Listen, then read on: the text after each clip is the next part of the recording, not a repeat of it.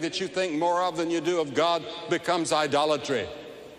It may be that box in the corner in your room that we call television. And you spend more time in television than you do in the Bible. More time thinking about what you've seen on the television than you do in the Bible. And sometimes I have to get down on my knees and confess that I've done the same thing. And I say, oh God, cleanse me and forgive me. I've spent too much time in front of that screen tonight.